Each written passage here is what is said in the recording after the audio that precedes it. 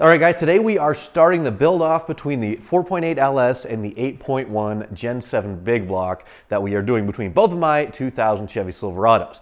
If you're new to the channel, you probably want to check out the last video that we did kind of detailing the parameters of this test, but basically we're doing a dollar per dollar naturally aspirated shootout between the stock 8.1 that I swapped into that Silverado and the 4.8 that is currently in this Silverado. So $3,000 and my goal is about 308 horsepower at the wheels and 427 pounds of torque. I don't know if we'll be able to beat that goal or not. I have my opinions on it. I know you guys do as well, but we are going to spend the same amount of money that the swap took, and we're going to see which one comes out on top. The very first thing that we're going to be doing is a cam swap in this engine, but I am going to be doing things just a little bit different than you might expect. Normally, a cam swap in an LS is a breeze. We're doing things the hard way, but there's also a few other things that we need to fix along the way, and I'll get to that in just a second. First, a quick update on the Suburban project. Last time you guys saw me, or maybe 2 videos ago, I'm not sure, we swapped the front end over to GMT 800 front brakes. So a long time ago, we did the Chevy Express van axle. It's wider, has disc brakes back there, and now we have GMT 800 disc brakes up front. Go check that video out as well if you're interested. But basically, I just got it done this morning. I took it for its first test drive. I kind of eyeballed an alignment, and I got to say, stopping power is tremendously increased. I do need to bleed the brakes a little bit better because it has that like Kelsey Hayes ABS module in there, and my scan tool actually won't bleed that. So there's a little bit of air in the system, but still it stops like way better than it did before, and it's a little bit tighter and smoother because the whole front end was rebuilt at the same time. So anyway, I'm going to get that aligned, and I'll probably, whenever I get that taken care of, I'll give you guys a quick test drive. But basically the gist of it is, I think it's well worth the upgrade. It stops really, really well, and we are still on the stock master cylinder. I haven't switched that out yet. Apparently, someone messaged me and told me they had tried the GMT 400 C3500 HD master cylinder swap, and they said it actually wouldn't work on that Hydro Boost and the fittings were different. So anyway, I just said, screw it, I'm not going to mess with it right now. And it actually stops pretty darn good for having the stock master cylinder in place. So I'm not going to worry about it for now. I don't drive that Suburban as much as I probably should. Anyway, on to the cam swap. That's what we're going to be doing today on this step side. And the gist of it is, I'm actually going to be pulling the motor out now. That does seem a little bit excessive, and for a cam swap, normally all you have to do is like take the core support out, take the radiator out of the way, and you got plenty of room to slide the cam up front. But this truck, it leaks a ton. Let me kind of show you out here in the driveway because it's pretty bad. Like normally it sits in this spot right here, and like that is a huge leak right there, and it just drips and drips and drips. And it's coming from, it's either the rear main seal or that rear cover that the rear main seal actually sits in. And I like doing things once, and I like doing them right. And when you do a cam swap, if you put a new, say, oil pump in, you've got to get to the oil pump pickup tube bolt, which is a pain to get to, so you got to drop the oil pan.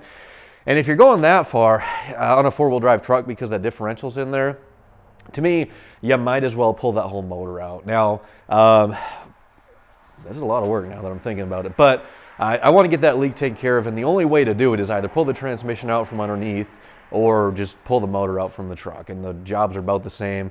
And I figured the cam swap will be a little bit easier with the engine on a stand. That way I can replace every seal that's leaking, give it a once over and put it back together. So let's get to work. Let's pull this motor out, see how far we get today.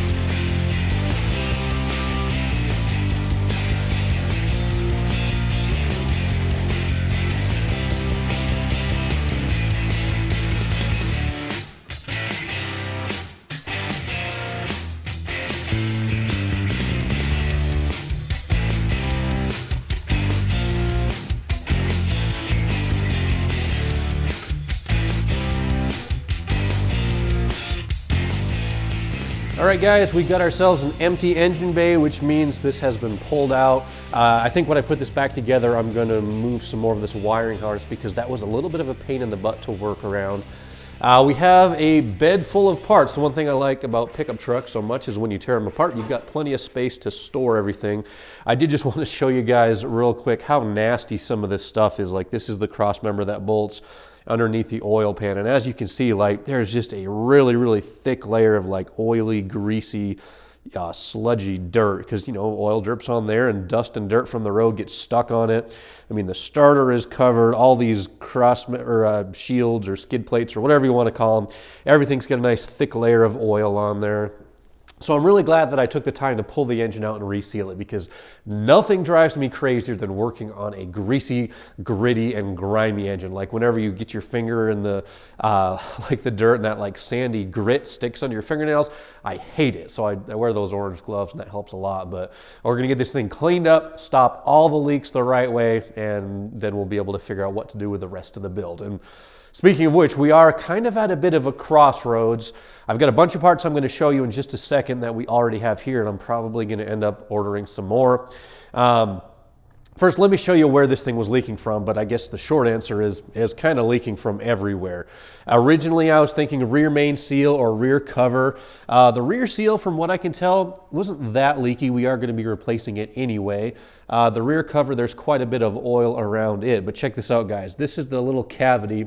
It's in the bell housing area, but it's right above the cover, and the cam sensor kind of passes down through there. You can see it in there, but check this out. There's just like a huge puddle of oil in that little cavity right there. So basically the O-ring, from what I can tell, the O-ring that seals the cam sensor into the block has failed, but also this connector right here for the cam sensor is filled with oil, which means something internally to the cam sensor has also failed in terms of a seal. So new cam sensor with all the O-rings on it. The oil pressure sending unit is also leaking. The valley cover is leaking. The valve covers are leaking. The oil pan is leaking. The front cover is leaking. So pretty much everything that could possibly leak oil is leaking oil, but this cam sensor right here is by far the worst offender. So I do need to order a few more gaskets. I think I have like 85% of everything that I'll need, but this kind of raises the question, like, how far do I go? Because you know those words, while you're in there, definitely applies. Originally, I was just going to plan to tear this thing down, seal it up, and put a new cam in it, use my existing lifters, and then just go to the upgrades, you know, long tubes and blah, blah, blah. But I have the engine out. I know you guys are going to probably tell me like, oh, throw a 5.3 or a 6.0 in there. I'm not going to do that. I want to stick with this 4.8 because I think it's just a really cool comparison to go with the smallest V8 head-to-head against the largest V8 that GM made in their pickup trucks in the early 2000s. So anyway, we are sticking with the 4.8, but because I plan on boosting this at some point, I probably should tear it all the way down and open up the ring gaps. You know, these 99 and 2000 4.8s actually had a composite head gasket instead of the stronger multi-layer steel one, so I'll probably end up doing that. I am trying to watch my budget because I did say that I was going to spend about 3,000 bucks, but now because I have all these leaks and I'm thinking about going a little bit further, a lot of that budget will get eaten up just with parts that don't necessarily make the thing go faster, but parts that, you know, stop the leaks, because to me that is really important. I want a good, strong, solid foundation to build on, which means, yes, I probably should do the ring gaps, but also I don't want it to leak because that just drives me crazy in my driveway. I need to get it cleaned up. Oh, and by the way, if you guys know of anything that'll clean like that oil stain off the cement driveway, let me know, because I tried just some like degreaser, it didn't work. So let me know there. Real quick though, I do want to show you some of the parts that we have because I got just about everything for the build minus a few gaskets. So let me head downstairs real quick and I'll show you what we got. All right, the lighting down here isn't the greatest, so I hope you guys can see what I'm about to show you. But to make the goal of 300 horsepower and 426 pound-feet of torque at the rear tire, we definitely need to make some changes to the exhaust, because at first we are staying naturally aspirated. So that means headers and the whole kit and caboodle. We went to Speed Engineering. These are their Texas Speed long tubes, 1 3/4 primary stainless steel. I chose Texas Speed because they have a seamless tube, and I think it's a little bit thicker than some of the other ones like Speed Engineering and Pace Setter and so on. The X pipe, this is actually a speed engineering part. It's not designed to work with Texas speed long tubes, but it'll probably work, and if not, we can make a few tweaks here and there. But the reason why I bought their X pipe is, number one, I love how an X pipe sounds. Number two, it does help with scavenging a little bit, which increases horsepower. But for like 250 or 280 bucks, however much this cost, this saves me a ton of time, because I could build something that's a little nicer and maybe had a little bit smoother transition on the X pipe and had a nicer material, but it would take me probably a solid day to reproduce that piece right there. So I'm happy just to buy it, because there's a 50-50 chance I might not use any of this again if we do a turbo, but that's part of the reason why I want to do a supercharger, just because all this stuff we built here we'll be able to use throughout the duration of the build. Anyway, for the rest of the exhaust mufflers and stuff like that, I originally chose and bought a pair of these Spintech Pro Street 9000 mufflers. These are pretty aggressive sounding. They're kind of chambered. They have like a little spirally thing in there. I have one of these on the Suburban. I kind of like how it sounds. But when I was laying all this stuff out on the floor, I ran across this muffler, which I've used on several different builds before. Originally, it was on my LMM Duramax, and then I put it on the ugly truck with the 5.3 and then with the 8.1, but it was too quiet for my liking. I loved how it sounded, but I had stock manifolds and stock factory catalytic converters, and it was just a little bit too quiet. But one of my favorite sounding vehicles on YouTube is a Trailblazer SS with one of those mufflers, and that's a 4-inch Flowmaster Hush Power Pro Series. So I'll try to put a video clip in right here to let you guys know how this is going to sound.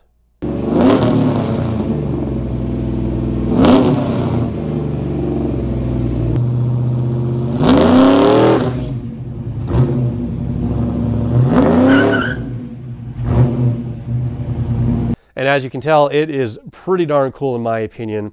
But to make it work with this, I do want to run the X pipe. I would have to merge two into one. So I also bought this for the ugly truck when I was planning on doing that 8.1 naturally aspirated, dual 3-inch into a single 4-inch outlet Flowmaster Y pipe. So I don't know how that'll sound together, if the Y pipe will cancel out some of the cool sound of the X pipe. But anyway, I'm kind of leaning towards this direction. Still have no idea what I would do for the tailpipe. I have this little side exit pipe I built for the step side when I tried to run it without a muffler, so I could do that. I might just do an axle dump for now, because I don't have any 4-inch material left to build a full tailpipe.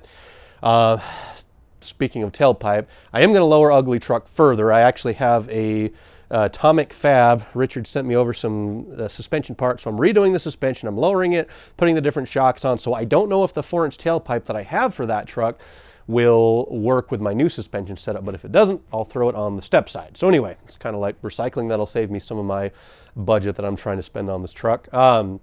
That's what I'm going to do for the exhaust. As far as the rest of the stuff, let me head back upstairs and I'll show you the cam.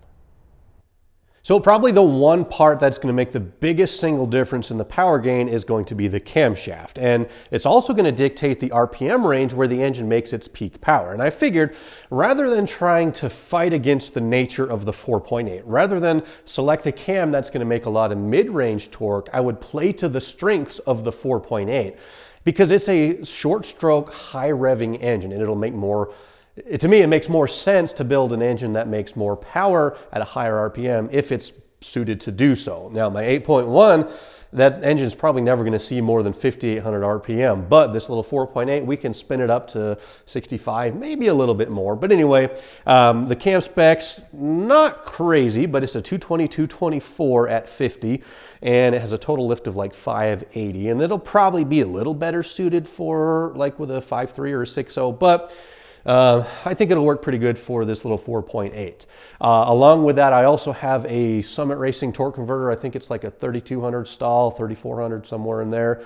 I think it'll make a really good combination for something that's street drivable, but also makes pretty good high RPM power. Along with the cam, I got some comp beehive valve springs that'll help, stabilize the valve train at higher RPM and allow for more lift of the camshaft. And that's kind of the gist of what we're doing for the first phase of this project. Long tube headers, full exhaust, cam swap, torque converter, valve springs. And if I have any money left in the budget, I'll possibly do like a Trailblazer SS intake.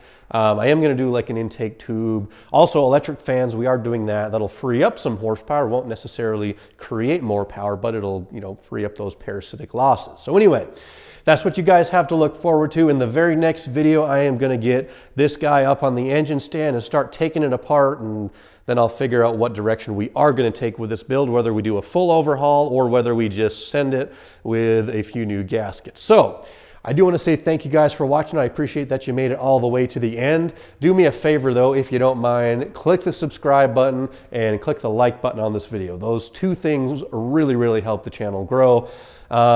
So thank you for watching all the way to the end. Catch you next time, guys. We're going to be building 4.8.